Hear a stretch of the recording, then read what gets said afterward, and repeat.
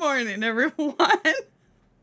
Welcome to Salty Sweet Games, where we shenanigan, sob, and smooch our way through tabletop role-playing games. I'm one of your hosts, Salty. And I'm Sweet. And these various assorted spices are our friends.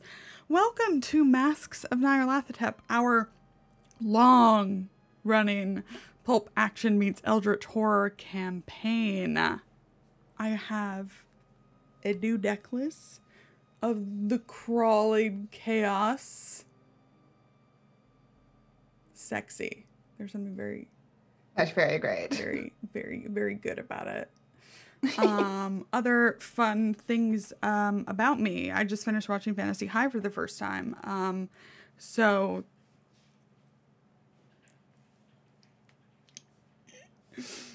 For them, what else? Nothing much. Before we go around and meet everyone and their characters, we have some channel shoutouts. Firstly, a ton of thanks to our sponsors, starting with Roll20, our virtual tabletop of choice, which unites gamers across any distance with easy-to-use tools that run straight from your web browser for free. We are part of their Spotlight program, Quiet Phone. It's not called Spotlight anymore. It's called Ambassador, Lauren. Gah. We're part of their Ambassador program, which highlights indie tabletop creators all across the interwebs. And that's right, Spelljammer comes out next week. Worked on the conversion of that. Very pretty stuff. Thank you, Hawk, for those tips. I do not accept rerolls, so I will just hand it over to someone else. Sometimes I wish I had them, but long ago I decided no. Allie's 1, Kienna's 2, Summers 3, Tommy's 4, but I do appreciate your support of my stop encouraging her. Roll20 already loves Allie gets an extra one. That's nice. That's like giving me an extra one. In a way, because Ganymede makes choices. Also, thank you to our other sponsors, Dice Envy and Grinding Coffee Co. If you like your shiny math rocks, if you like your soaked bean energy juice as much as I do, these are two great companies to purchase from. We have affiliate links and discount codes you can check out below. Thank you to everybody who has subbed, resubbed, gifted subs, followed, chatted, lurked, liked, and commented on YouTube. We super appreciate it. If you would like to support us further, as Hawk just did very generously, there are tip incentives listed down below that can seriously impact the game using bits or our Streamlabs tip jar. You just click on the panel image, affect the game, or use !tip. It'll take you right there. It's always appreciated but never expected. Last thing, we here at Salty Sweet Games use safety tools, lines, veils, X, N, and O cards, stars and wishes, and content warnings. Because while the characters may be put through hell, or like get possessed, like super cash by an eldritch god, the players are here to have fun, and they are our priority always. So without further ado, I feel like we should meet them. Let's start with Kienna. I feel like I should be not surprised at this point, and yet somehow it's me. It is. First, always. Yes. Yes. Hello, everyone. I'm Kienna. I'm the Sweet of the channel. My pronouns are she and they. But today I am playing Irene Blackwell, whose pronouns are she and her. Her boyfriend got possessed. Mm-hmm. She helped her boyfriend get not possessed. Mm-hmm. Everyone having to deal with the aftermath of the possession. Mm. And also she still doesn't have her mouth back. Irene has no mouth, everybody. So, everything's fine and chill. Good. Great. Good. Speaking of fine and chill, Allison. Hey, everybody. It's Allie. I play Ganymede Graves, adventure scientist, once the archetypical blah, blah, blah. You know the spiel. She's crazy. No, sorry. She is likely to get herself in a lot of trouble. How's that? I mean, I don't even know what else to say today. I am not afraid. I am not afraid. How about that? I didn't tell you to be afraid. I mean, it was implied. I did imply that you should be afraid. Yeah, but I'm Great. And let's go down to someone who's never afraid, has never been afraid a day in her damn life. Summer. Hi, it's me. I'm never afraid of anything because there's no reason for me to be, as we've seen. As we've seen. If I had something to be afraid of, then I'd be afraid, but I just have nothing. I have nothing but confidence. Hi. Hi. I'm Summer. I use she, her pronouns, and today I'll be playing one Mr. Charlie Rapp who uses he, him pronouns. And I am the aforementioned boyfriend who got possessed. And I'm feeling fine. Wasn't even traumatizing, even slightly. Just kidding. It was really traumatizing. That's good. That's good. That's good. I ask for so little. Yeah, the least I can do, if out of character, I'm not going to be afraid. Yes. The least I can do is be traumatized in character. Thank you. Yeah. Wonderful.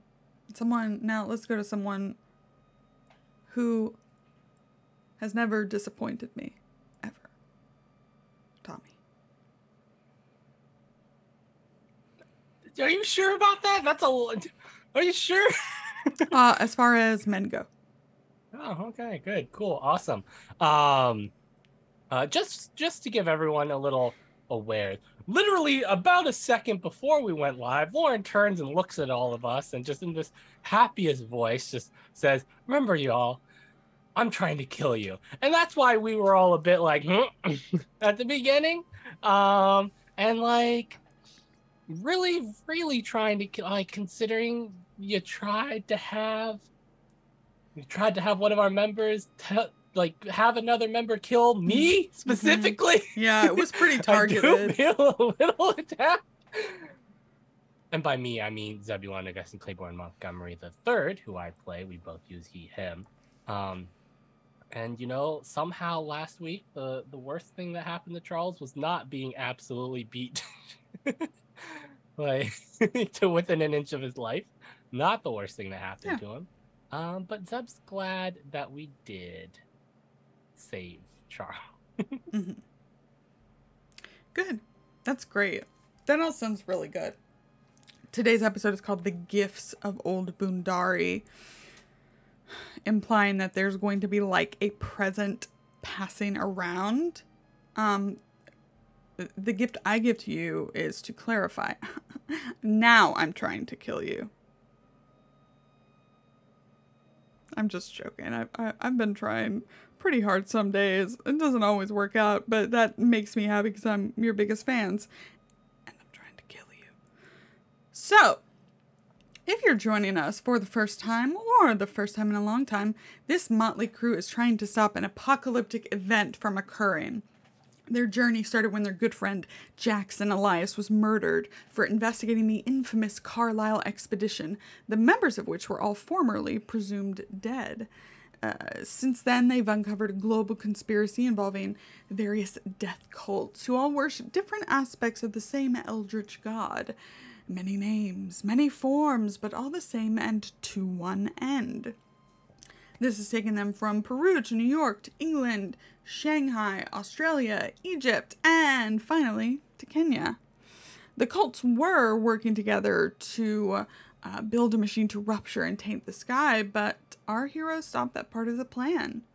However, the cults in Africa are still thriving and preparing for the great ritual on January 14th, 1926, 107 days from Wednesday, September 30th, 1925, which is 17 days before the new moon and the prophesied birth of the spawn of Nyarlathotep. Last time, Charlie was trapped in his own personal hell, forced to play out the night Annie died over and over again, while the rest of you tried to figure out how to free him. After you subdued Charlie's body with morphia, and Ganymede studied her mythos tome, you were able to find a spell to cast out the crawling chaos. But it required time and more magical energy than she alone could muster. With Zeb, Irene, and Natalie Smythe Forbes all contributing, you were able to free Charlie, who now has to deal with the consequences of what his possessed body wrought on his loved ones. So you have approximately 48 hours before you leave for Old Bundari's. Over the course of these 2 days, you heal a bit. I do want a first aid check from Ganymede to, if she is going to actually set Charlie's very broken wrist. Of course I will. Nice. So you're going to get an extra roll, a d4, and Charlie's going to get a few extra HP from that. Nice. Isn't that nice? Charlie, over the course of these 48 hours, you slowly remember what Nyarlathotep did with your body and how it affected your friends. I mean, you can see something you witnessed in that kind of hell prison. Zeb's face and chest are cut. The way Ganymede looks at you isn't the same as it was a day ago. And Irene's mouth, it's like been covered over like this like new growth of skin.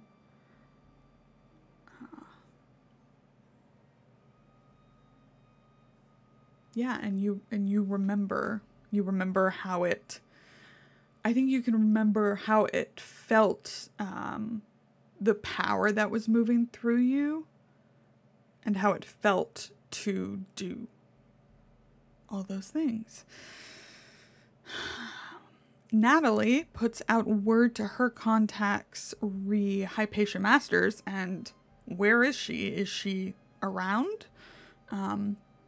And Annabelle and John sent a word to the Darien to do the same, to be on the lookout in the port of Mombasa.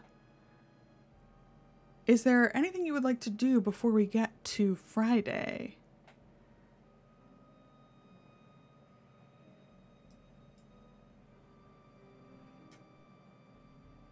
Including just like talking. Does somebody could try to figure out the no mouth situation. Yeah. I think we do probably have a conversation about the mouth thing. I think we do need to address the elephant in the room. Sure.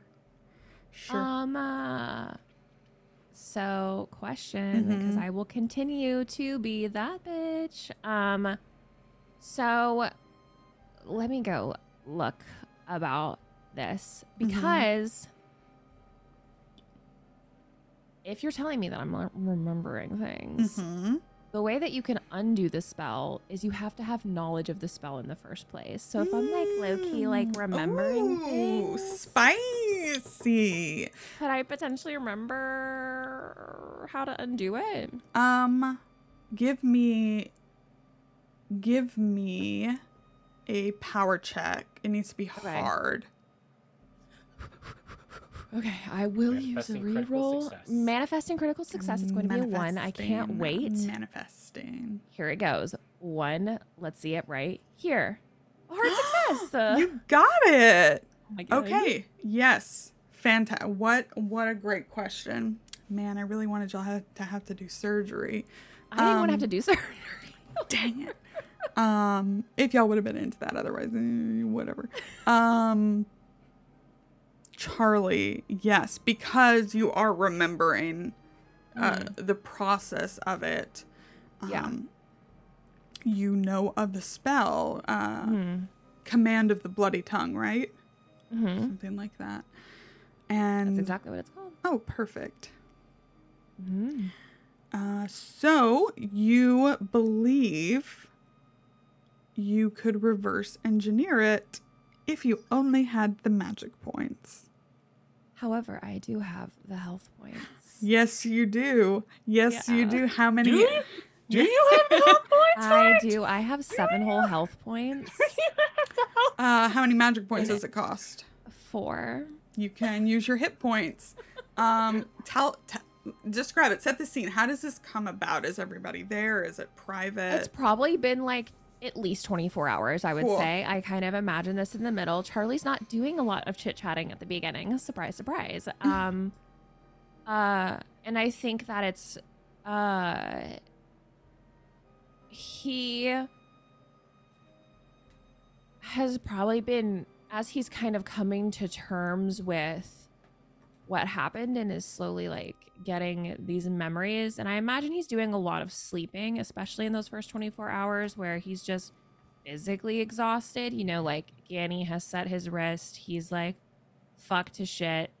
And he's drained, like literally so drained. I think it's only happened maybe 1 or 2 times that Charlie has had 0 magic points in the course of this entire campaign.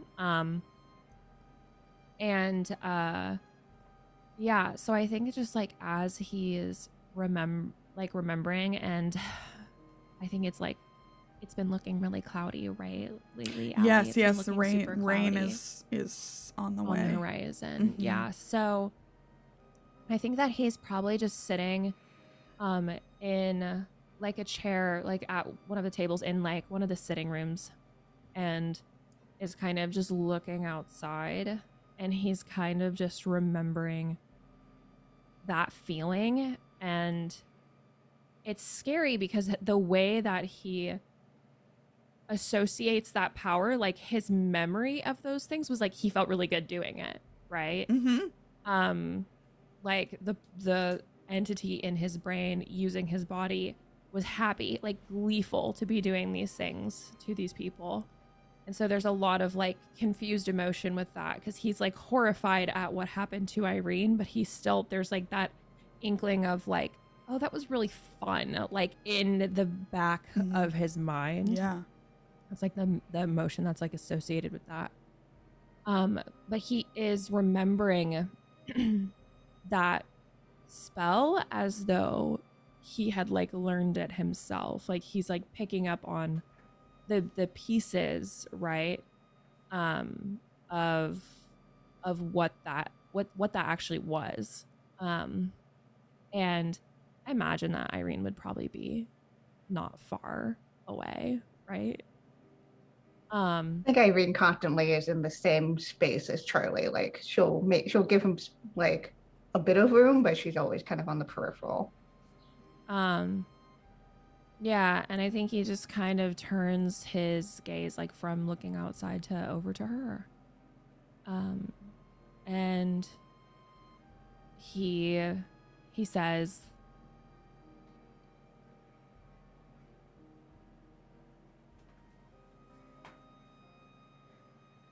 I don't know if this will work, but I think that there's something I could try to help. And he kind of reaches out and like touches her cheek. If you trust me to try. And she'll just nod and touch her hand to yours. Yeah, I think he's like not fully confident in his abilities, being as exhausted as he is. So I think that he does close his eyes and kind of like weirdly has to put himself back in that moment. Yeah, this is also... Have you actually cast magic before outside of learning with Mushian? That's a great question. I don't think you've ever cast. I don't think I have either. Not that I can remember. Yeah. So this is the first time Charlie's using magic in this way. Yeah. But he remembers what it feels like, right? Yeah. It's like really weird because it's like he's never done it before, but his body has been like a conduit for that. I think it feels really similar to Lee, to getting possessed, because you have to like let this thing in, like this magic, like kind of like flow through you, right? And you freshly kind of remembering what Ganymede confided in Charlie about it. Yeah. Yeah. And yeah, I think like he kind of is like willing that skin, like willing that like blockage to be pulled back, right? Yeah. So as you do it, the result, a good couple of minutes later, as the two of you are just there, it's kind of like, you know, when kind of gross, but like, you know, like when you get on the bottom of your foot and like it, like after you've taken a shower or something, and that skin just kind of easily, painlessly peels away. That's what happens. Like you can see it. It kind of like it was the same tone as her skin tone, and it kind of lightens and becomes like more like translucent, and you see like you can just reach forward and kind of slough it off. That was my sanity that I lost doing that. Excellent.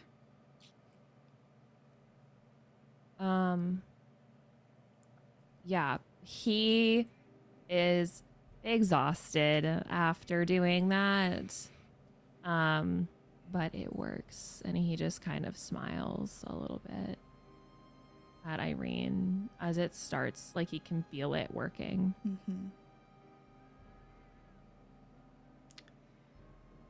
Irene has a mouth again.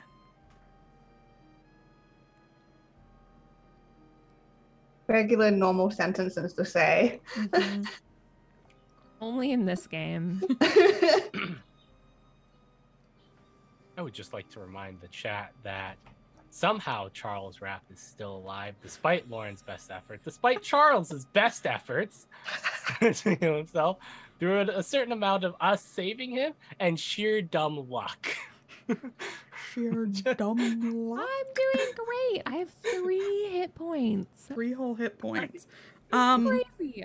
What about Ganymede and Zeb over these 48 I think Zeb hours? probably checks up with Ganymede for sure. Yeah. Because Ganymede went to some dark places there. Yep. Yeah, and Ganymede has been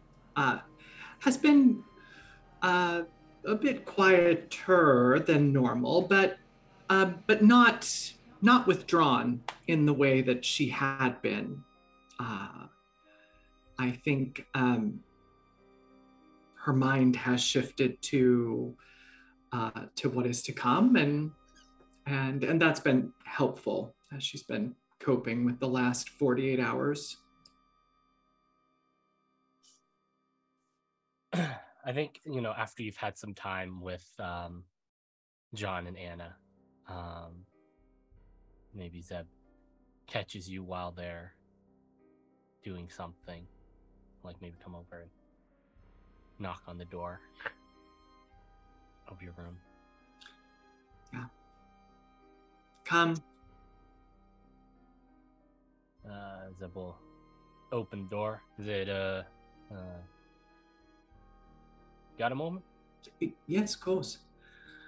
She closes a book, not one of those books, but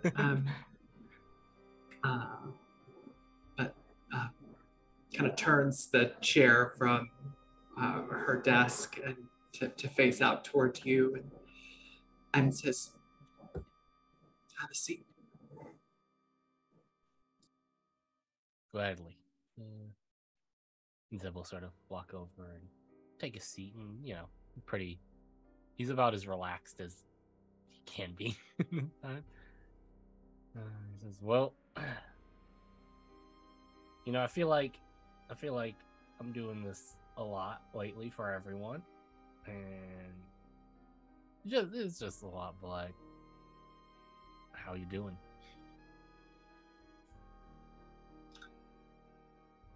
You are doing it a lot. You always have, though.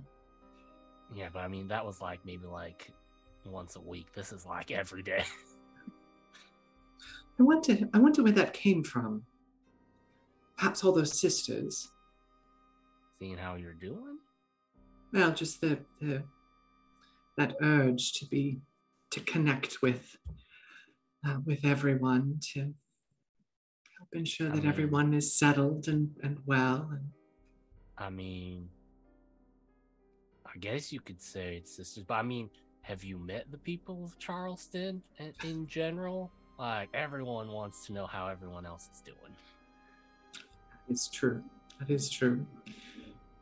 Well, I'm doing well, I think, as well as can be at this late stage of events.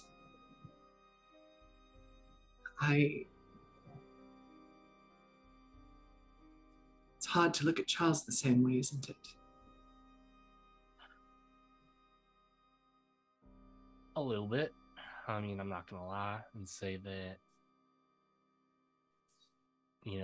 for all the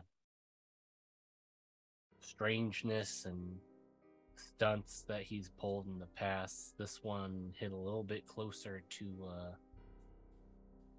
home. But I mean, I think that was part of his plan. Nyarlathotep. It saddens me. I miss Charles.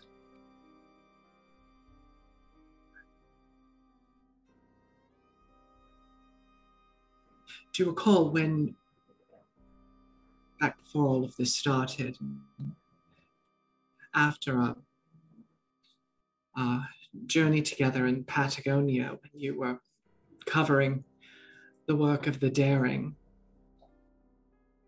you recall what it was like to be back home after just being a part of that small and adventurous world for months? Yeah.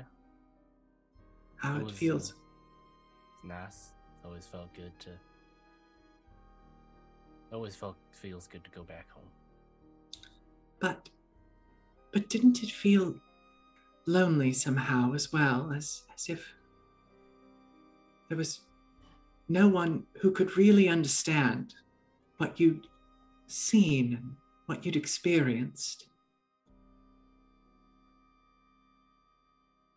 I mean, yeah. I mean, how was I going to explain what happened in Peru to anyone other than Mr. Jackson or you or Charles or Irene? She smiles and is quiet for a moment, but then she says, it has felt that way for me. I don't mean to criticize in any way. You've been a wonderful friend and support, and having Anna, John here has been a lifesaver for me, but none of you have seen what I've seen, experienced what I've experienced. Charles had, though. In fact, the thing that possessed him used that against me. I think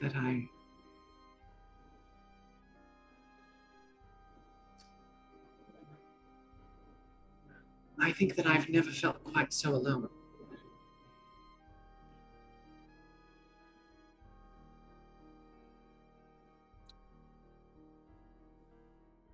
I think that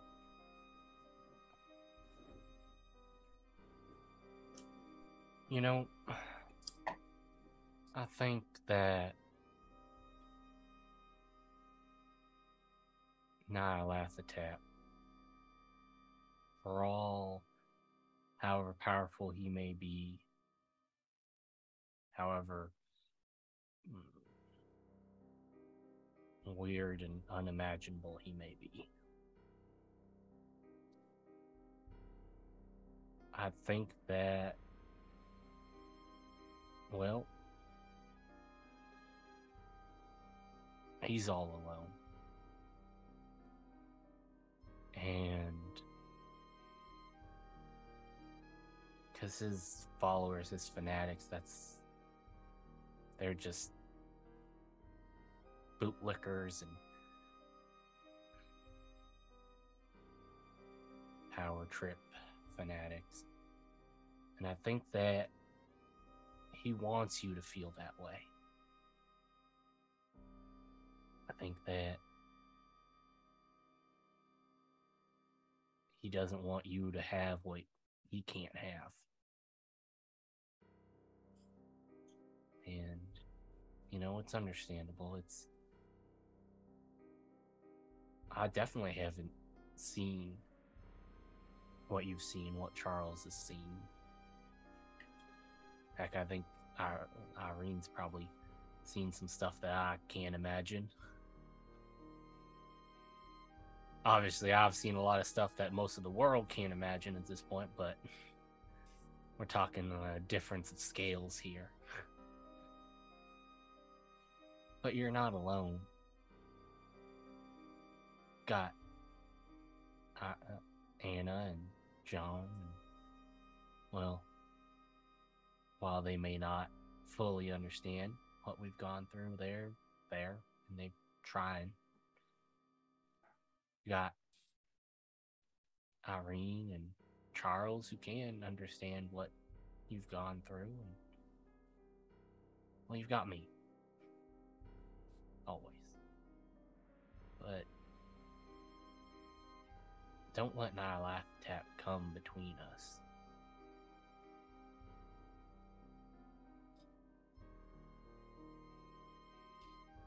Funny you should say that.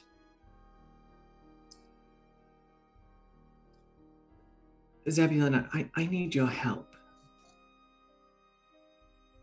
Anything? When Charles was possessed, when I was alone with him,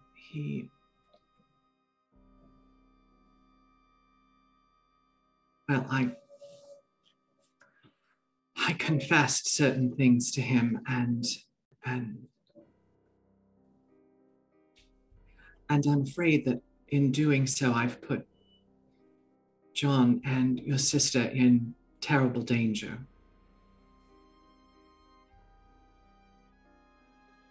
And besides that,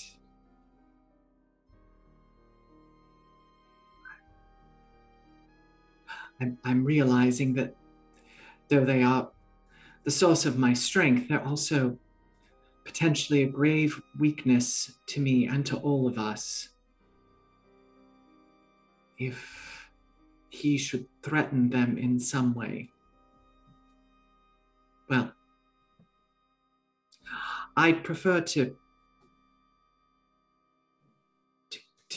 deny him that power against us, against me. I need you to help me to convince them to leave. I think Zeb sort of snorts at that. Well, I mean, I can't say I like them near this any more than you do. And I mean, I can try. I don't know how much good it's gonna do. I don't know if you've met my sister, but, well, I don't remember being able to convince her of doing anything other than what she set her mind to. And it is one of her most beautiful traits. And I think John's gonna pretty much go wherever you two, where y'all are going. We have to try, though. We can try, but, I mean, they may not fully know everything that we've been through, but you know, they're choosing to be here, and they know the dangers, and they can take care of themselves to a degree. I mean, John is John, and well, Annabelle is Annabelle and Montgomery. Pretty good at taking care of ourselves. She stands up and walks over to you, and she is as earnest and sincere as you've ever seen her when she says, Zeb, I need you to promise me that you will try with me. I know it's unlikely, but I can't go into this with them. I have to know that they're safe. Promise. I'll try. That's all I can promise. But if they make up their minds and they're going to be there, then I'm going to support that at the end of the day.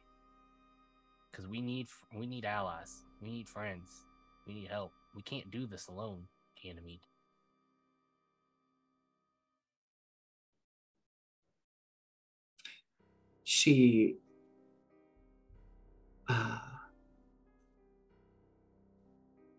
I think she just reaches up and sort of cups your cheek if you'll let her, and she's the look in her eyes is I don't know, there's a little bit of desperation there, but she turns back to the desk and folds up. She's got papers that she's been writing on, folds those up, puts them in an envelope, and seals them and says, well, come on, no time like the present.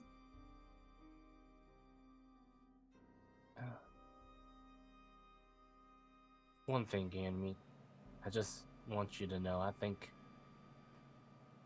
he's afraid of us. Ganymede turns back to you she's in the doorway, and she turns back, and the old Ganymede smile is back, and she says, I know he is, and he's right to be. Shall we? Yeah. You find Annabelle making John repack his suitcase because it is not up to snuff. Showing him folding techniques. That gives John a note, like an understanding look, just like, but it's not me. Hello, my darlings. I wonder if Zebulon and I might have a brief word.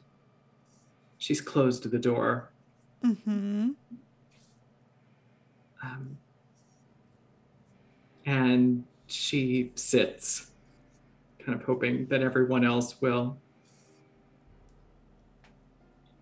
And stand by the door. Yeah. Like you're really a quick escape. Is that what you're looking for? Yep. She says,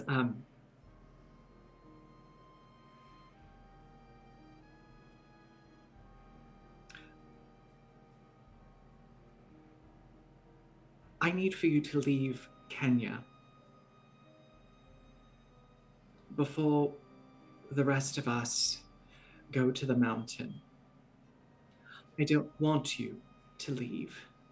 I never want you to leave. But please hear me when I say that I need you to leave. I need you to be as far away from this as possible. I need to know that if what happened to Charles happens to me, that you will not be at risk.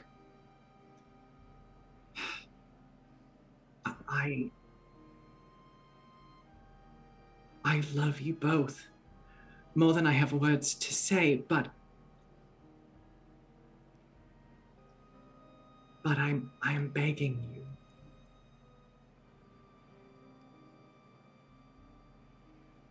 you. There are so many other ways that you can contribute. There are things that need to be done, observations that need to be made aboard the Daring. We need to find Hypatia and perhaps Ava, any of these things, but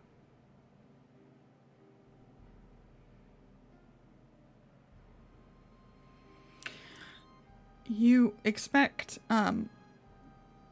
quiet protestation and from one partner and heated refusal from the other. You get neither.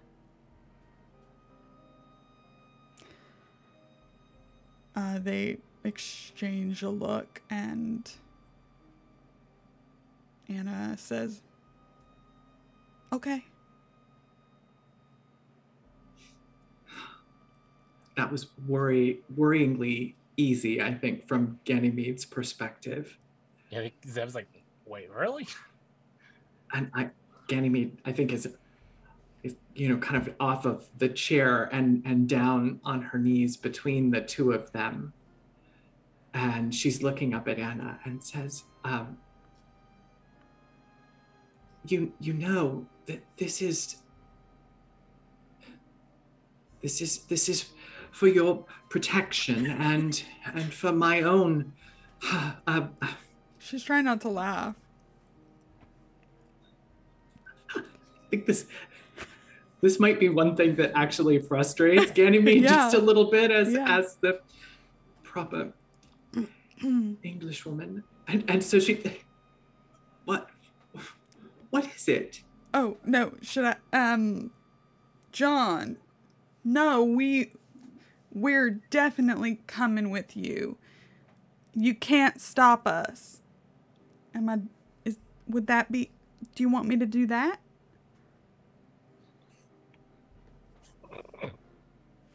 Them snorting in the corner. I think she kisses her hand and she kisses John's hand. And then she straightens up and kind of gets herself under control a bit. She says, you've been discussing this, haven't you? You made Charles float. And he made Irene have no mouth. We are very clearly out of our league. And John,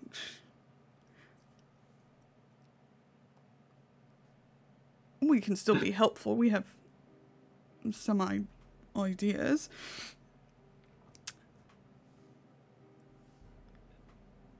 Yes, you certainly can be. And I have well, when you say it sounds patronizing. When we say it, it sounds legitimate.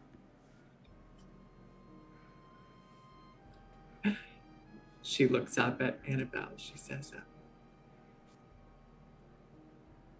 do you not think that I am wise enough, even at this point, to never patronize Annabelle Claiborne Montgomery? And John says, it's just the accent, and...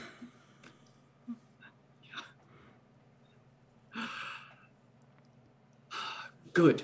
And she stands up and she kind of brushes off her knees and,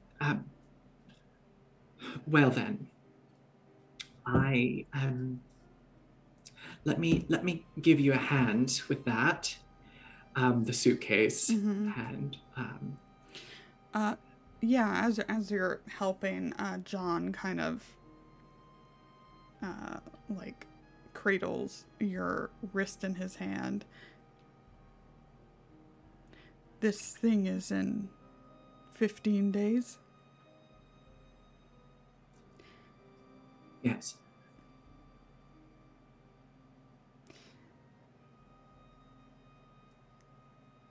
if we don't hear from you by then, we are going after you.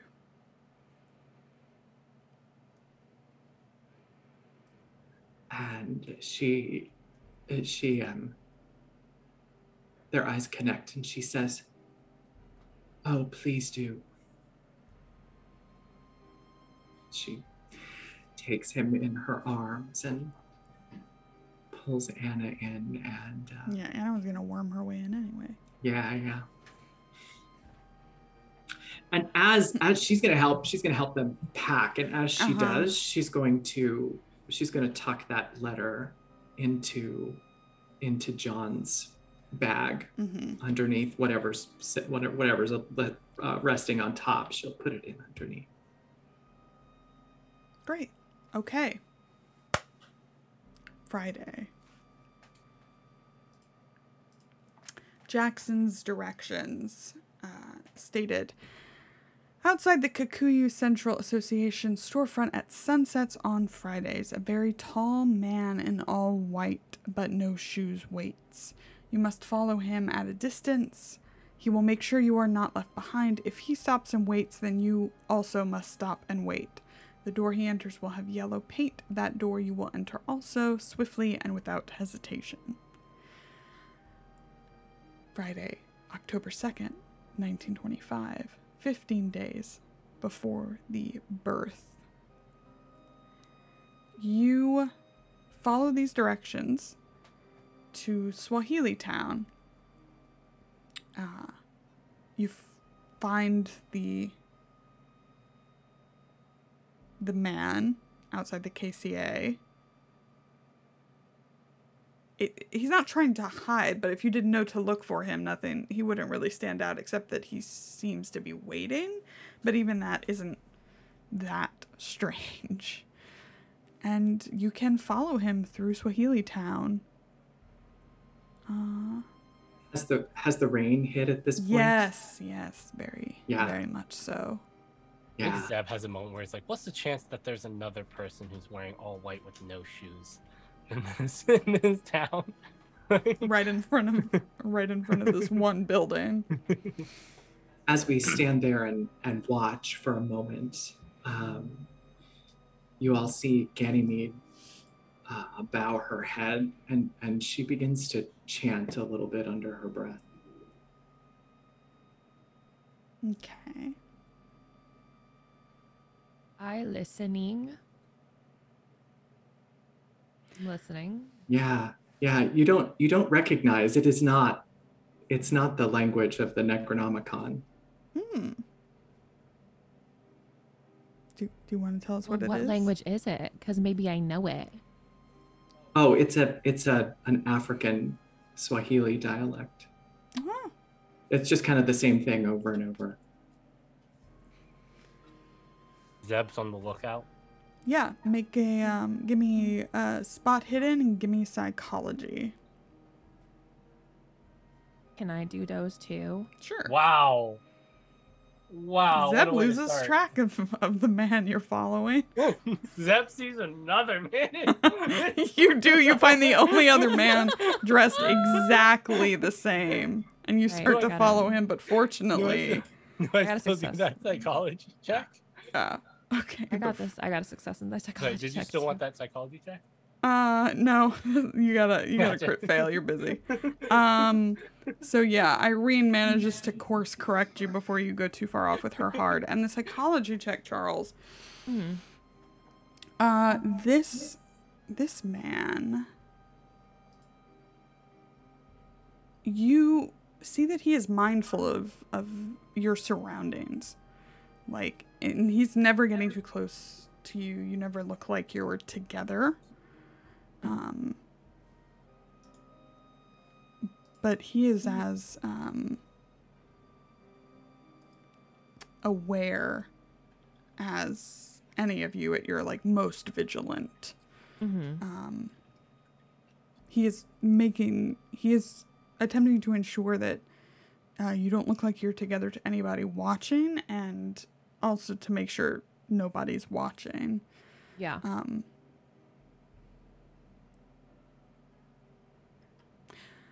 So the part of Nairobi you move through is poorer than where you were staying. A lot of the houses are one room. There are some mud wall buildings roofed by bundled grasses and broad leaves occasionally. There is like the home of an entrepreneur that makes a striking contrast. Prosperity here is judged by how well one's roof sheds water. There are roofs made of shingles tile or amalgams of packing crates and hammer out metal sheets that strike you as nicer or higher status, perhaps. But eventually, your guide stops before a yellow painted door, turns and looks at all of you, like makes pointed eye contact, and then steps through. Yeah. Ganymede steps out to follow without hesitation. Yep. Y'all don't think there's a basement in that building, do you? There usually is. Almost certainly. All right, let's go. All right. You find yourselves not in a basement, in a small shed beside a high-wheeled yellow Rolls-Royce Roadster of indifferent condition. Your guide does not speak to you, holds open the door, and motions for you to get in the car. Yeah. Absolutely. Climb right in. All aboard. Let's It's go. not a basement that prefers this. Yeah, it's great. In a few minutes, you are bouncing along a dirt track, a dirt road, several miles outside of Nairobi. You're heading to the north, almost directly, kind of skirting the Aberdare forest.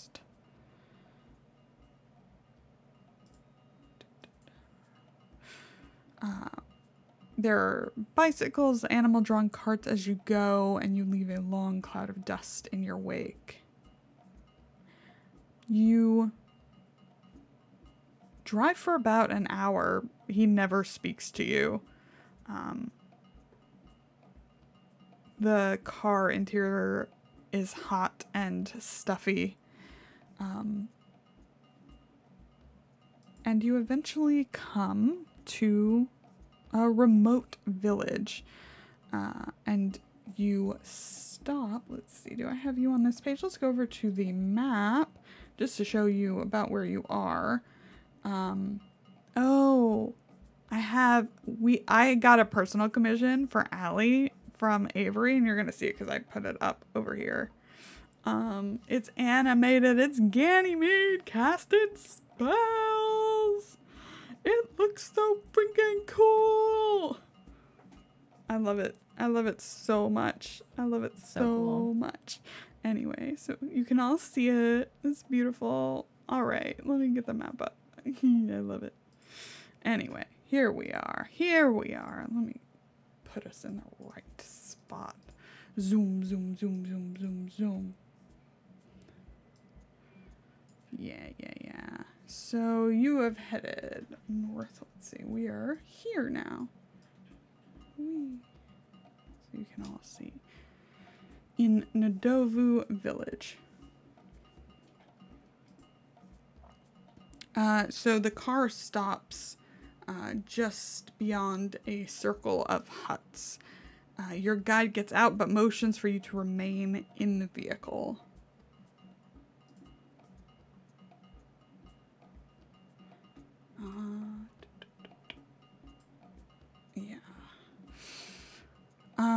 As he gets out, appearing from one of the huts is a young, kind of almost delicate-looking man, and he and the guide begin talking. That he has very delicate features, but his face is kind of, his brows furrowed, his jaws clenched.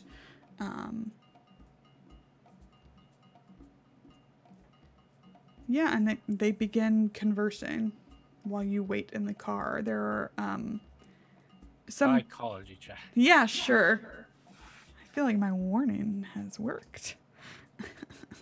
Me too. Manifesting critical success. That's what I forgot to do last time. Yeah, you forgot to Manifesting. manifest. Oh my god, what? Wait, Are you hold on. bugged? No. No, I'm just unlucky. God damn it.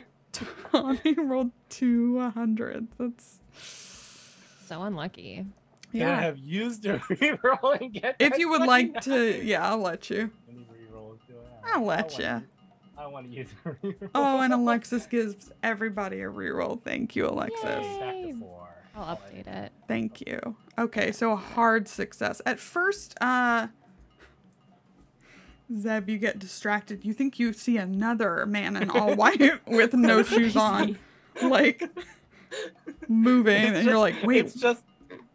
It's we picked the one day where like everyone it's like It's what is it? hot. It's the day before Labor Day, so everyone needs to wear their whites. So, but watching this conversation, even though you can't understand the language, you would have needed a heart anyway, which is great.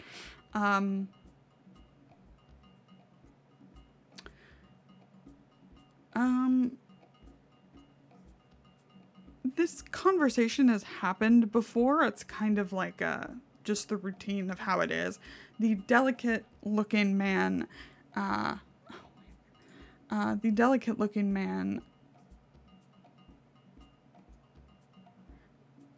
just seems wary, like extremely wary. Very suspicious.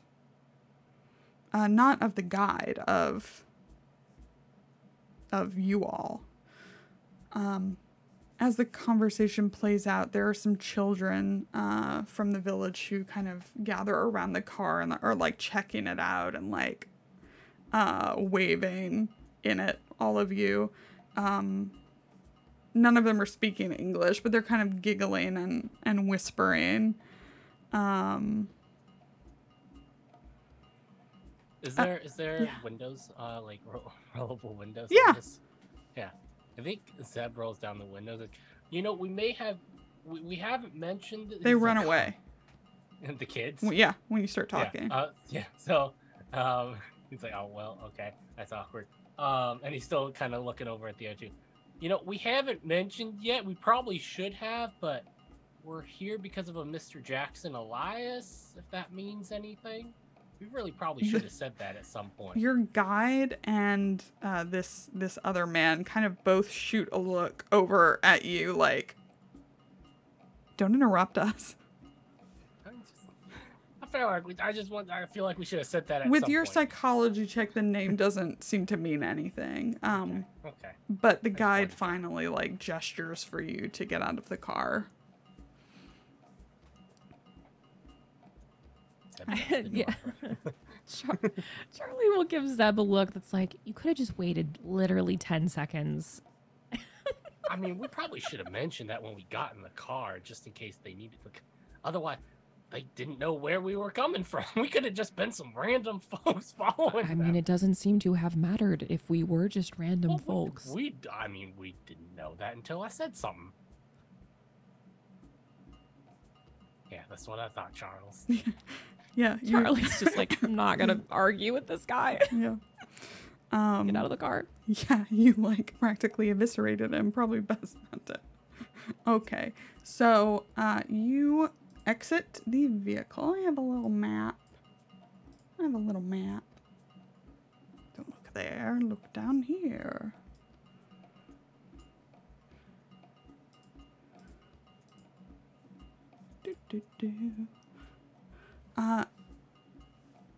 So the guide, as you approach, kind of walks away. As some of the children run back up and they have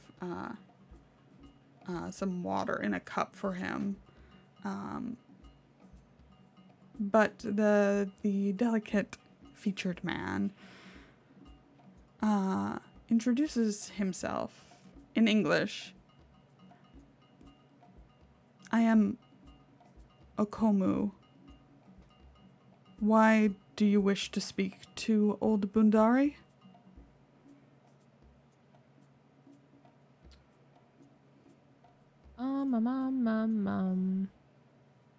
Did the note? We have it as a handout, right? The note. Oh yeah. Okay, hold on. I'm pulling it. Yeah. As a summary, Jackson never came here, but he was Right.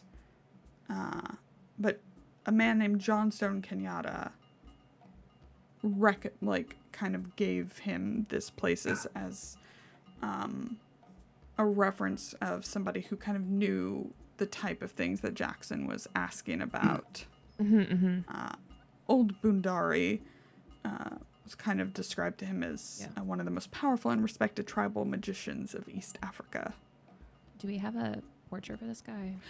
For Okomo? Uh-huh. Surely I... Yes. Surely you do. Surely. Let me make sure of something. Hold on. Yeah. Okay, that's the right one. I was like, I wasn't sure if I mixed anything up, but I didn't. Because he's very pretty.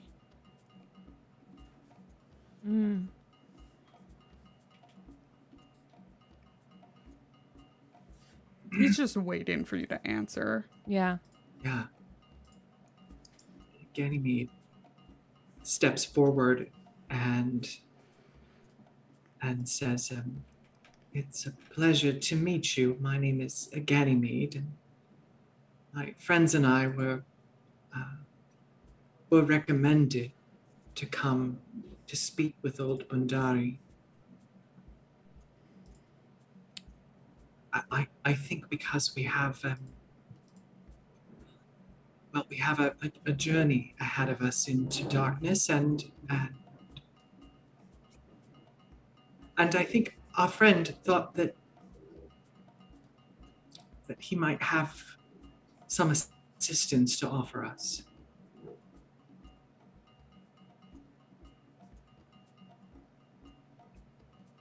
We're following,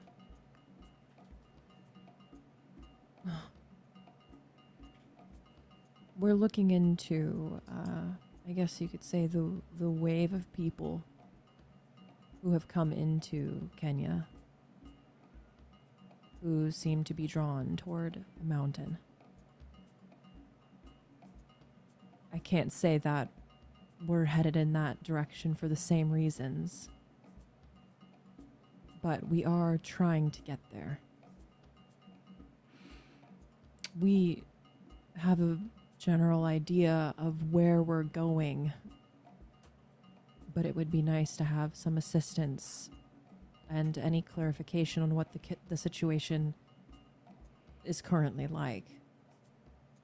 The more information we have going into this whole thing, the better. He nods. And as you are out this far, there are two nearby mountains. There's, of course, Mount Kenya, kind of to the east. But kind of northwest is where you all feel the draw. But Okomu nods and gestures for you to follow him to one of these huts. From the outside, Bundari's home has the smooth curves of a Maasai hut, although it is a larger and constructed slightly different than the other kind of mud dwellings in the village. There's a gated fence around it. The door is a simple curtain. As you go in, the house is formed almost like a snail's shell. The entrance passage winds all the way around the outside of a single central room before opening into it.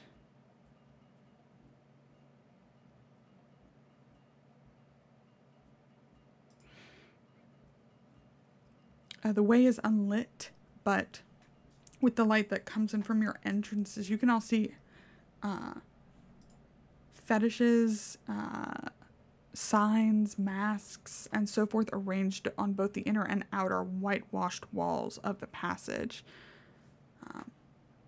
As you move into the central room, there are more signs and symbols carefully arranged into patterns. If you want, you can make an occult or Cthulhu Mythos check. Hell yeah, I'd love to.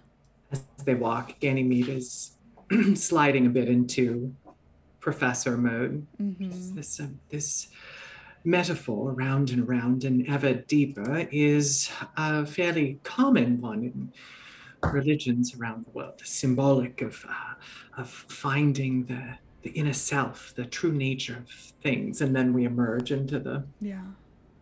And I got a hard success on that culture. Great, we got successes. Excellent. Ganymede, both you and Charles see this, but you having been in the library in Cairo, and both of you from having been in Mr. Lung's shop in Shanghai, you see warding symbols worked into the roof and the dirt floor. Mm-hmm. And across from the interior door is a small old man sitting so still that he seems to be dead. As you enter, Akomu goes to the man, unfolds one of his legs and rubs it, like restoring the circulation, and then folds it back into its original position. Akomu says, "This is Bundari. He is powerful in his magic. He has worked to strengthen himself, and has thus become more conjoined with the other sides, as he calls them. His presence is now somewhat in flux between this world and many others. It is my job to guard this reality for Bundari and to protect his shell. He has other assistants who perform these functions at the loci of his presences on the other sides. You sit. You must wait for his attention to focus on this reality. It may take hours, but if you wish to speak with him, you must sit beside his shell, or he may not be drawn out of his meditative state for days. I will bring you something to eat while you wait. Do not converse. That can too rapidly draw him out from his voyage."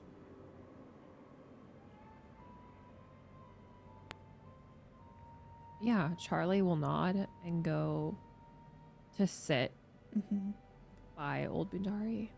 Yeah. Ganymede as well, sit cross-legged on the floor. I have a question. Yeah. The warding symbols, based on my own knowledge or perhaps that hard success, do I believe that if Charlie was still possessed, that he would be able to pass those symbols? I'm looking for evidence here that he's not, so that I can fully trust him. It would depend. You know, warding symbols can be overcome by an entity's will, but they would have to overcome it. Yeah. There would be some kind of effort displayed. Yeah, but I didn't observe any of that. No. Okay, thank you. Yeah. So you all sit and wait. This will be Zeb's greatest challenge yet. Yep. There's lots around the room. Like there's like, you know, everything kind of arranged in this way. So there are things to kind of look at, though you may not understand exactly what they are. But Okomu leaves. Let's see how long this is going to take. 9 hours. Not a joke. My God. Of no talking. Great. Let's role play it. Allowed to use the restroom. Let's sit here for 9 hours. Yeah. Yeah. Pee in your pants, Seb. Okomu does come in about an hour later with unshelled peanuts, baked plantain, and milk. So you are fed as this goes on longer and longer.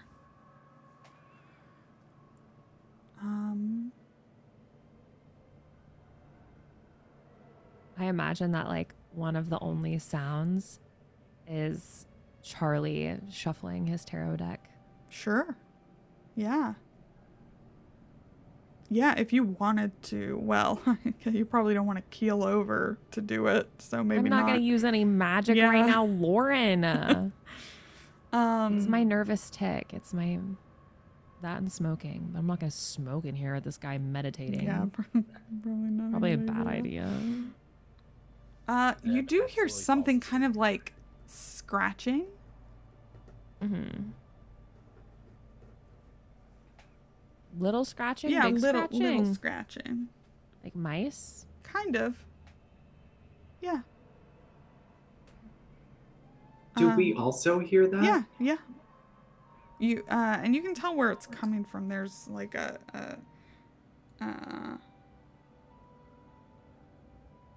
sheet kind of over what looks like the outline of like a small cage. You can hear it just little moving around from in there. I can't touch anything.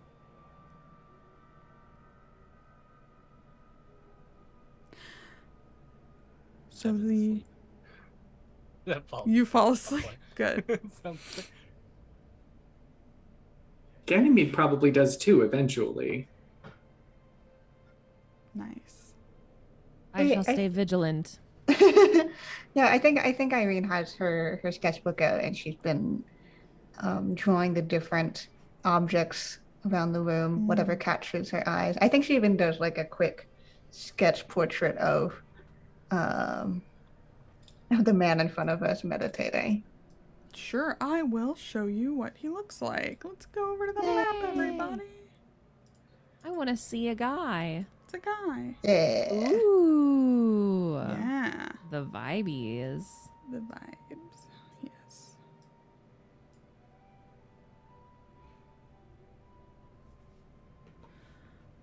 So,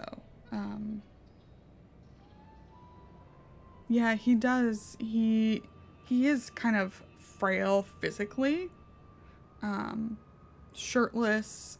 He bears many piercings and ornamentations of rings and feathers. And as he does eventually emerge from this state, you see his body kind of like stiffen and swell.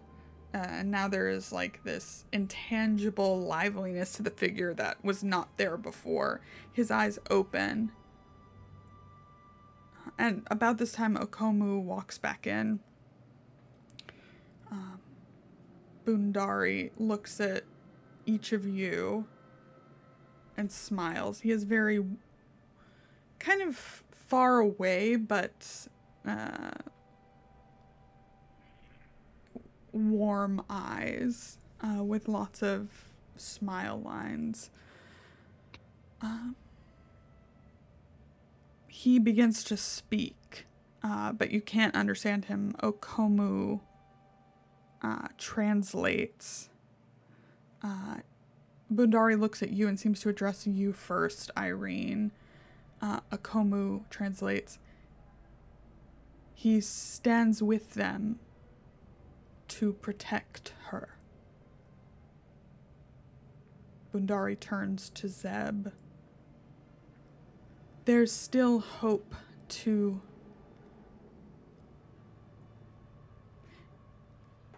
And he looks confused for a moment. Her transformation can be subdued, but in getting the answer, you may lose something.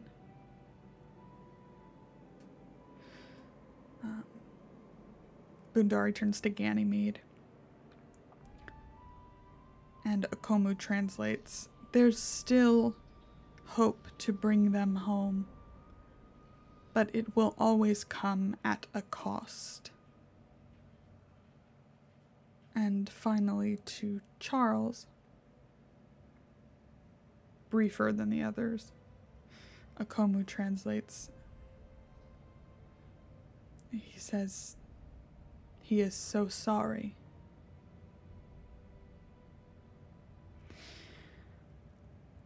Bundari takes a big inhale of breath as he kind of stretches, and you hear a bunch of, joints kind of cracking. Okomu translates, of course. "Your mission is perilous and the time is desperate.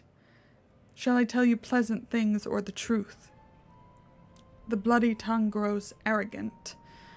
People across the land disappear into the mountain, stolen by the cult for the blood sacrifice to come. Leaders are brought low by corrupt thoughts and deeds.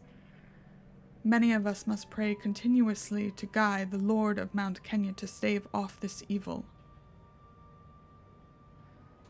What can I tell you?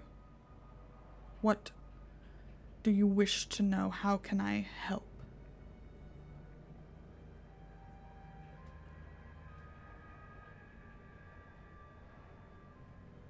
We would like to prevent it. Any insight you can give us into how we might do that swiftly? Bundari nods and begins to go on, Okomu translating as fast as he can. "Ancient tales speak of a great sign, the eye of light and darkness, which could forever chain the cruel god within the mountain. Bundari says this knowledge was given to him by a mystic and scribe named Tassan in one of his 7 books.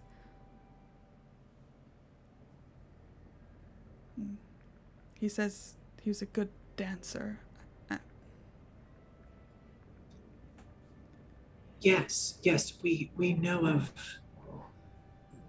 the magic of which you speak. I believe that we can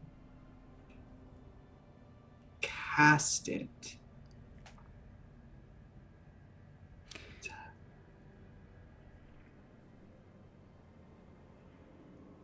But we need to get close enough safely and have the time. Akomu translates this back, and his response, "Yes, and first you must cleanse the evil present."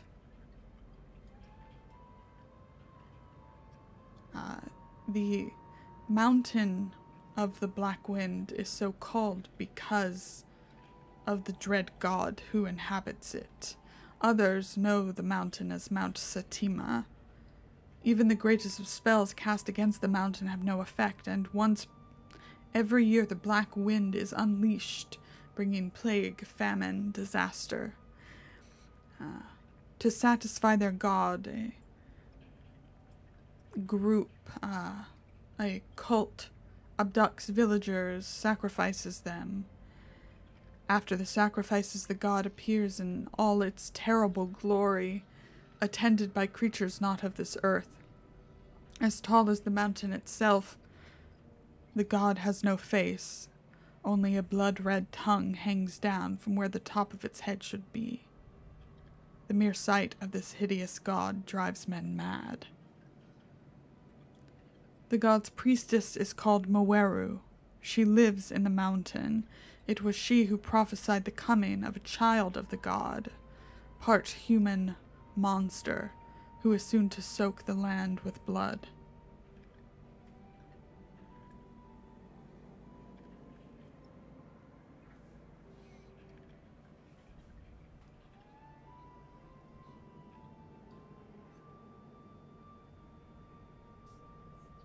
We want to stop the child from being born.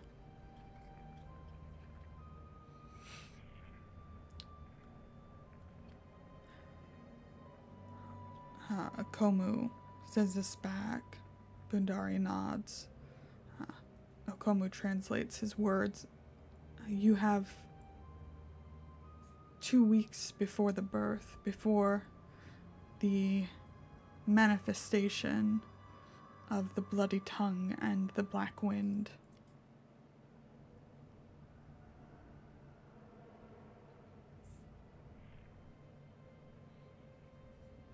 The mother, though.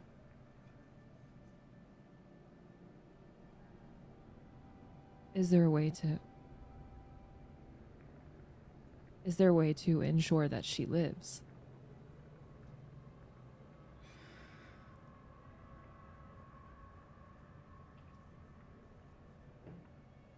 Okomu translates this, and there is a long silence as Bundari, you almost think he's going back. He very much stills and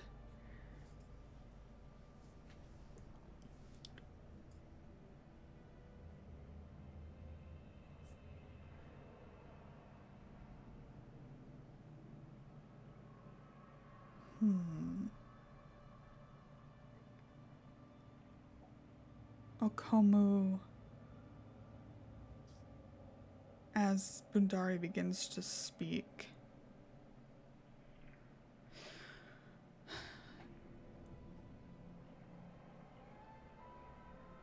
says, if you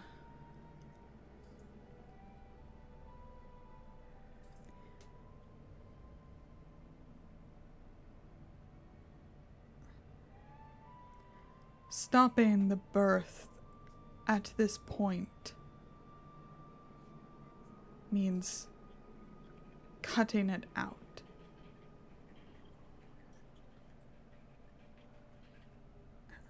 It means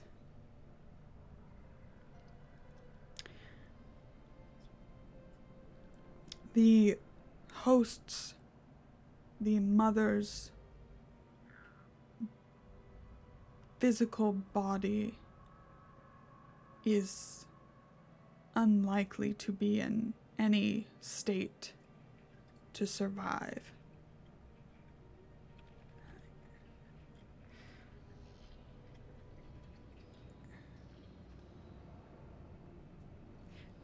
There seems to be Bundari speaks more. Yeah. But Okomu is like looking at him and seems to kind of hold back. Like, doesn't want to say what he just said. Yeah, I think that Charlie's just been looking at Bundari, but Yeah. like noticing that kind of like withhold like of information will kind of look over at Okomu and just be like, please.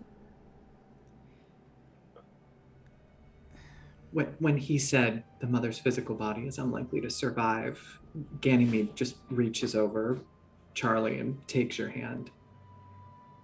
Yeah, he immediately grips your hand so tightly. Yeah.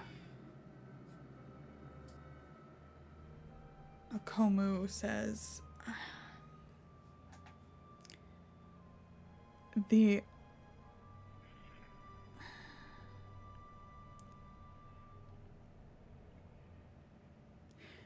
Bundari does not view knowledge as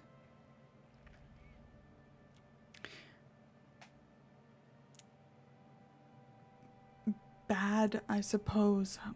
I don't know. He does care.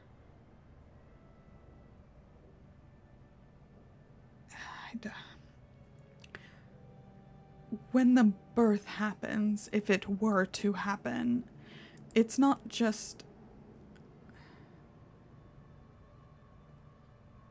the child can exist in two aspects. It can sometimes take after its father, and other times it can take after its mother.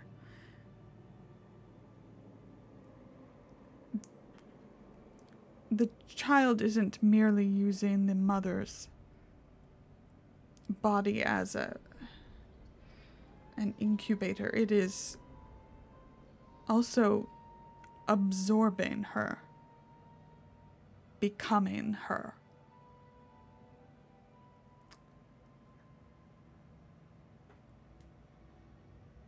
But what does that mean for her?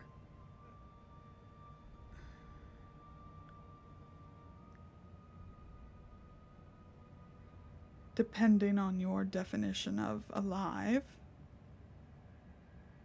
And Okomu looks very uncomfortable that Bundari is even, like, sharing this. But, like, to Bundari, it's like, yeah, I'm going to tell you all the aspects that you asked about, even though nobody would really, like, feasibly want that to happen.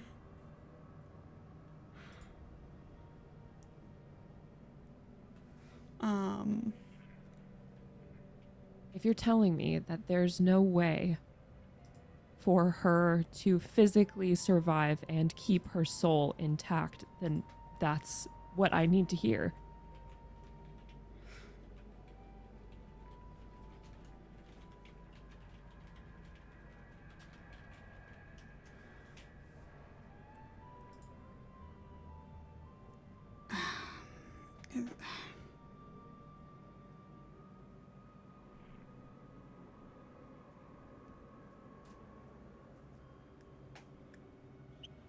That's not precisely what he said. If the birth is prevented and the mother's body dies, her spirit will be free.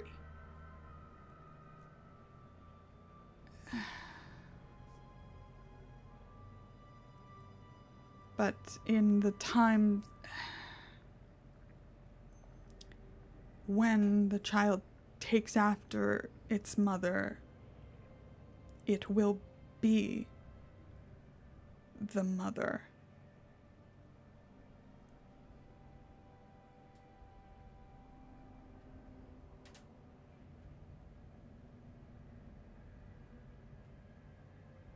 Charlie just looks at Ganymede. Like, just lost, like, doesn't know what to do.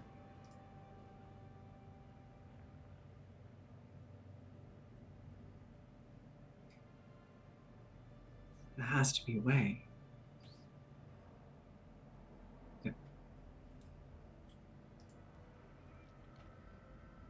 There has to be a way. And there's no guarantee that it will take after the mother. It will sometimes.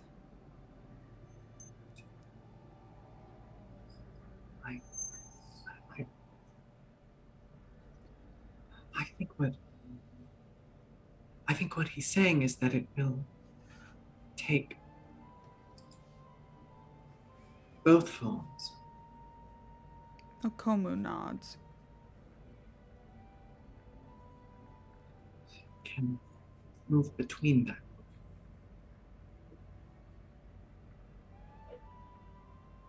Many names, many forms, remember? But, and she looks back at Akumu, but until the child is born,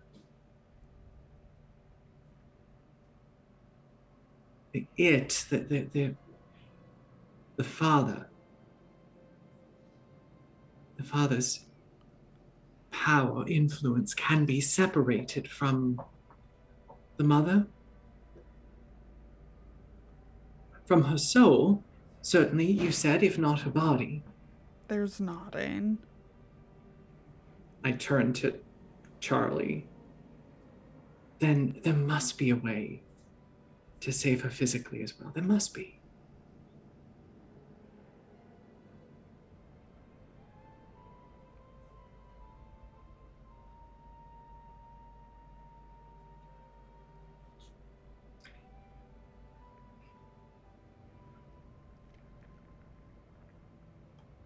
We say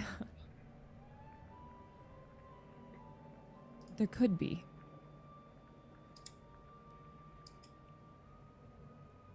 But at what potential risk to everyone?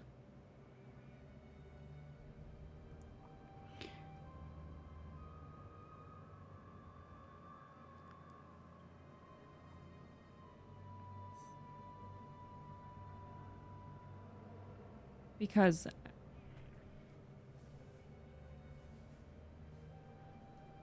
you know, at the end of the day, Ganny, it'll just be me who has to go through that to lose her.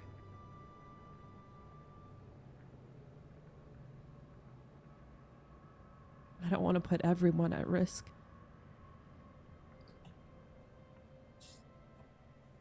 No. No, of course.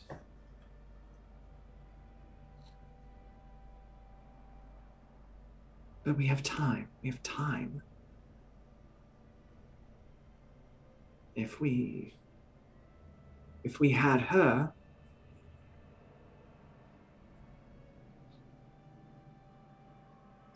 perhaps some solution could be found.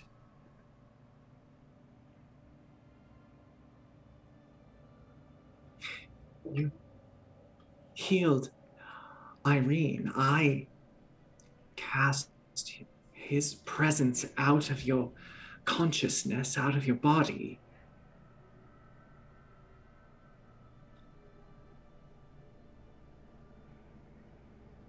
We have time.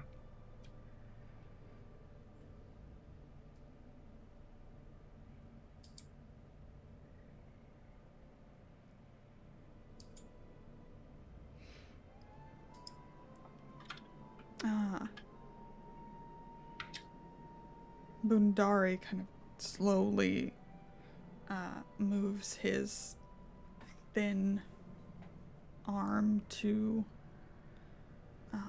you, Charles, and just kind of like squeezes your shoulder.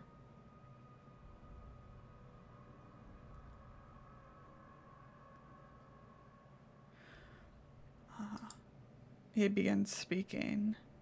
Akomu translates, "If you seekers have courage, you may achieve much. But you must hurry." Akomu, and he kind of stops. I can help, can guide you to the mountain. But first, gifts. He says some more to Akomu, who begins moving through the hut. First, he brings back and places in Bundari's hand a curiously carved fly whisk, it looks like. And you're just now noticing, like, in other parts so far, you've had some run-ins with bugs. But since you got into this hut, there's nothing.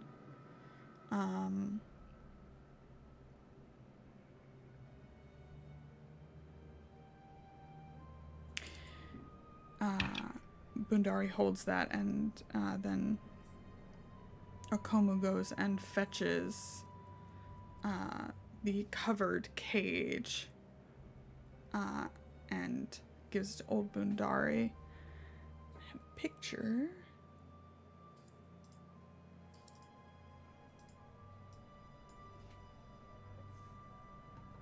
So you can see. as the cage is uncovered. In this small wooden cage is a strange-looking reptile, a warty gray-brown lizard with 3 horns sticking forward from its forehead. 2 features distinguish it from regular chameleons. The first is that its mouth is on the vertical axis rather than the horizontal.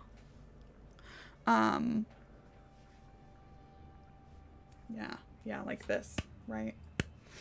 Like a Venus flytrap. Yeah. What? Yeah. The second is that each of its forelimbs divides into 2 at the elbow joint, so that each forelimb has 2 feet.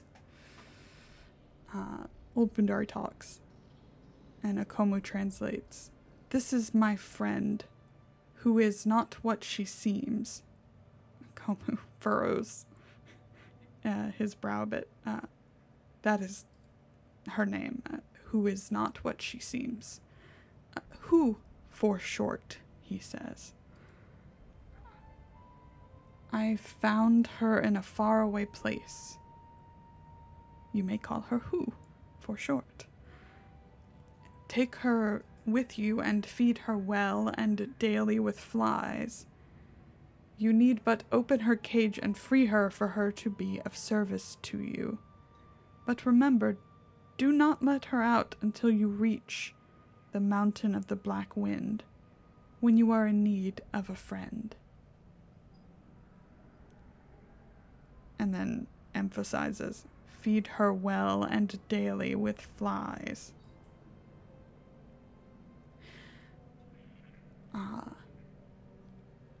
The fly whisk is has an ebony handle carved with Kikuyu symbols. In many cultures, the fly whisk is thought of as a defense against evil spirits, for such spirits often take the form of flies.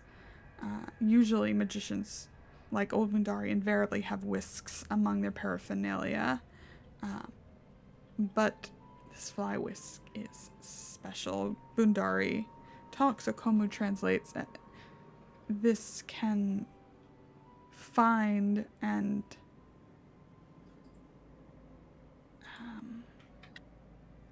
store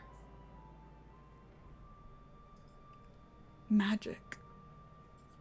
It can find evil and store magic.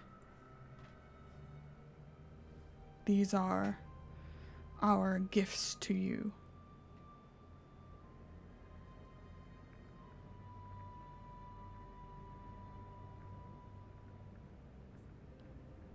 Thank you.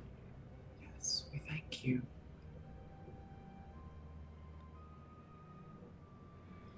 You have been most generous with both your gifts and your wisdom. You see, Old Bundari has kind of started to lose his focus a bit. Akomu has food with him and is helping him eat, because he is just kind of feels like he's half there after this exchange.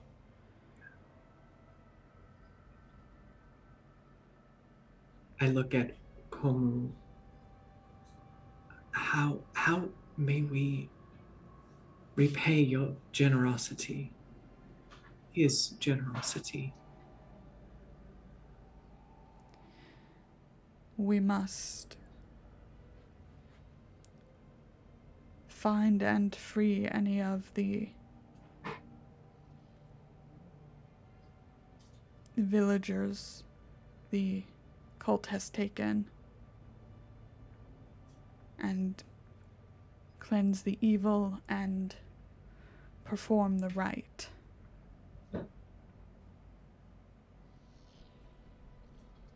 Are there any other allies that we could call on to help us?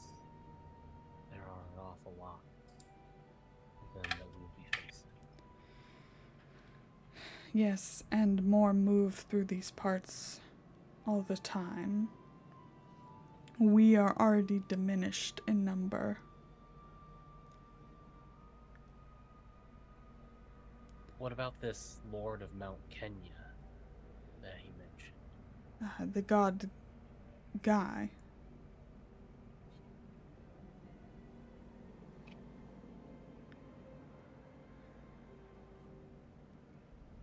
Is there any way we could request their help?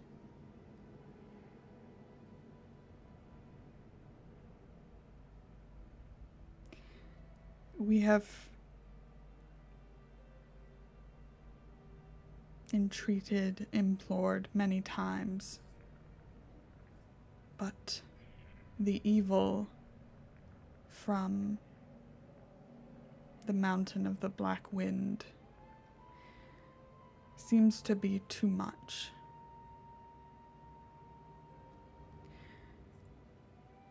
And it's very late into the evening now. Like, you got here like after sunset, and we're and then you sat for 9 hours, so we're maybe sunrise at this point. Yeah.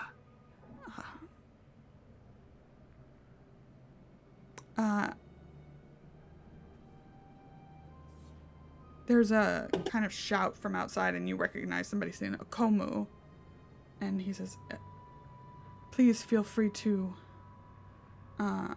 rest. We have another hut where you can stay, but I believe old Bundari is preparing to embark on another of his journeys.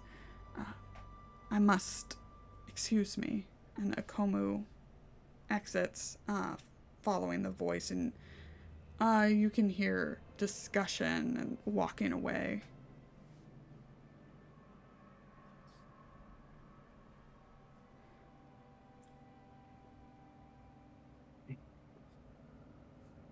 Ganymede, well, she stands and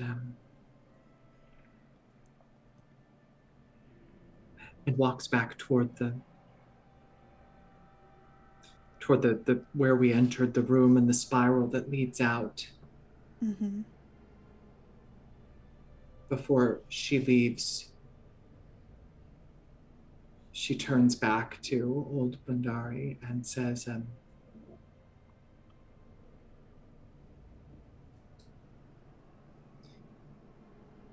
if you see them, tell them I love them and I'm very happy. And she doesn't wait for any, she just goes. Yeah.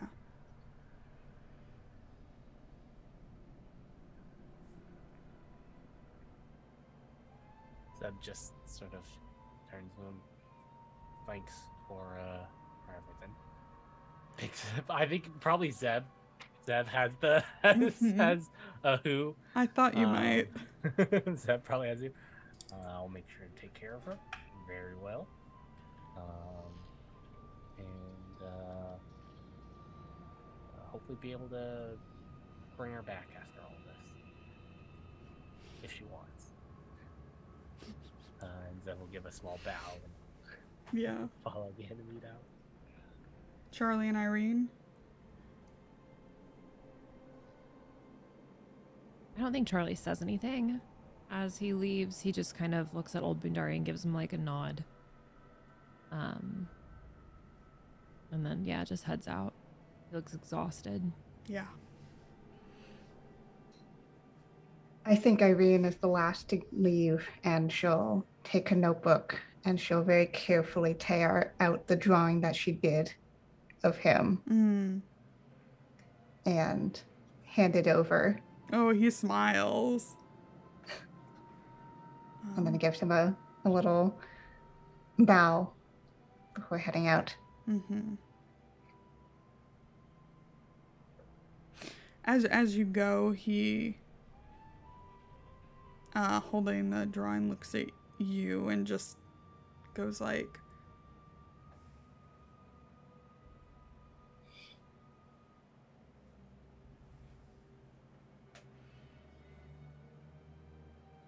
and yeah, would you like to, you have not slept through the night, so there's no rest gained, but if you would like to rest here, there is space for you. Somebody else will kind of show you where, because Akomu has been called away. I feel like we Yeah. should rest up before Yeah. we head into the terrible mountains of doom. Yeah. Yes. Great. Just maybe. We're Great. doing this. Just possibly Yeah. should get some sleep. Yeah. Okay, so everybody will regain 2 more hit points because this is Pulp Cthulhu. And Magic points? Yes. Your magic points, for some reason, after being in old Bundari's presence, do begin to come back. 1 per hour, as usual. If you're getting the hit points, you're resting for at least 8 hours. So, 8 magic points so far, and we'll see how rapidly they come back after that. Or rather, how long the rest of the time you spend here is. You have who, you must feed who, and flies don't come anywhere near you. So you have to actually go and seek them out, which will be very interesting. Somebody can help you. Somebody here in the village can help you do that. Because the flies nowhere near you. There's So definitely far. a few moments of They like know. Zeb trying to go do it by himself Yeah. and failing. Just like, man, I don't know where. Like, I mean, in Charleston, you didn't have to go very far. You could definitely find a fly. Why is it so hard here? It's always when you're looking for flies that you can never find Can't find any. a single damn fly. And the fly whisk. This will be useful for either of our 2 folks who use... oh, I just realized I had this map on Ava the whole time. There we go. Charlie. Whoops. This overlay, I mean. The fly whisk basically can store additional magic points for you. So you can put magic points in it up to a limit, and then regain your points as normal. So you basically have a pool. Anyone can, whoever's holding it can put magic points in it, and it can be used by anybody holding it. So it's not like attunement or anything like that. But you do have to be holding it to access those magic points. And the finding hidden evil aspect. It grants a bonus die to the person holding it with any skill so used to find hidden evil. For example, if you were searching for a hidden entrance to a temple devoted to a mythos deity, it would add a bonus die to your spot hidden roll. So, the fly whisk and your new friend who is probably not what she seems. That is where we're going to end this episode of Masks of Nyarlathotep, the Gifts of Old Bundari. Lovely session. So happy. There is nothing left but the fucking mountain. Let's go! Anyway, let's go around to everybody. Let's all look at the beautiful GIF again. This animated illustration of Ganymede, because it is so sick and I love it very much. Yeah, faces. Let's go around, everybody. How'd you find this session? Where can people find you on the internet? All that jazz. Let's start with Tommy. I mean, as always, great session. Nice to have a little bit of a chill period after the last 2 sessions. Which were very tense. And nice to find someone that doesn't have it out for us again. Yeah. A great session. Cannot wait for next week. And to maybe finally the beginning of the end, one way or the other. And hopefully be able to go back home soon. Yeah, sure. Yeah. Totally, 100%. We're Yeah. all gonna go home safe and sound. Everybody lives. Well, everyone lives. We'll be fine. I'm Tommy, at Imperator Penguin on Twitter Sphere. I do tabletop RPG stuff and some video editing stuff. If you're interested in commissioning work, find the postie on my Twitter feed, and I'll let you know everything you need to know. Excellent, excellent. Summer. I love Old Bundari, and I love who. Our sweet little lizard, our weird lizard. Yeah, she is not just a lizard.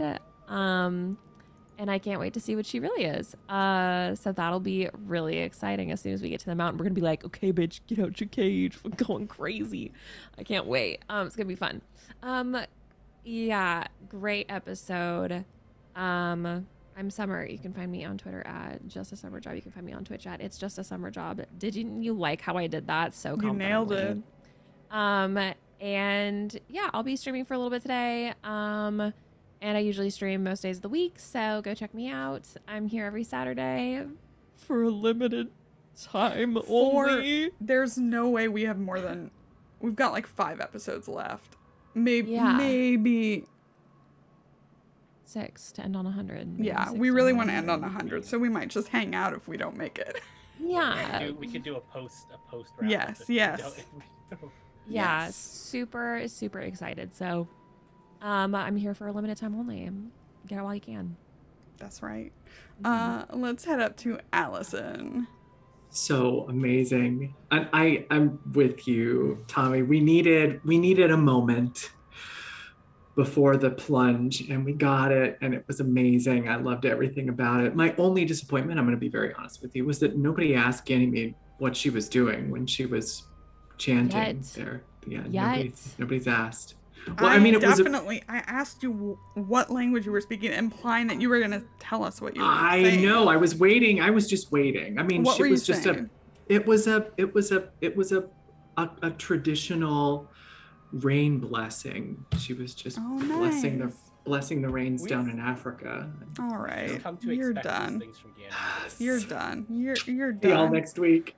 You're done. Kienna, please. Am I saving us from terrible puns? Yes. Yeah. Okay. Hi everyone. I'm Kienna. That was an episode and a half, but I'm excited that we're gonna get into it. We're gonna get into the final bit of action. You can find me over on Twitter at KiennaAsh. Best way to figure out what I'm doing when I'm not here on the channel. Mostly just here though. You can go check out Archon, our Cyberpunk TTRPG book, which is now an IGDN Groundbreaker Award winner. So go check that out. And there's print copies. There are print copies out there now, and they look so cool. So you can also get those. But yeah, that's mostly me. How about you, Lauren? Hey everyone, I'm Lauren. I'm the salty half of this channel. I've been running this game for 2.5 years. Almost. I think it's quite possible our last episode will fall on October 1st, which is exciting. Kicking off spoopy season. Yeah, it is only the mountain now. Can you imagine if y'all had gone to Kenya and gotten Who and this fly whisk early? No, you would have. It's okay. You would have died. The mountain would have killed you. It may still kill you. Who knows what will happen? Who knows? Who knows? Who? Okay. So, we're gonna be back next week to have a rollicking good time. The beginning of the end and all that. Thank you to our sponsors, Roll20, Dice Having Grinding Coffee Code. Thank you to everybody who tipped and chatted today, hung out. Thank you so much. You can catch us on YouTube if you ever miss an episode. They all get posted there the Wednesday after. And yeah, that's what you need to know. And you just need to be here because we're going. We're almost there. We are almost there at actually 100%ing this campaign. So we'll see you next week. Wave bye, everybody. Goodbye. Goodbye.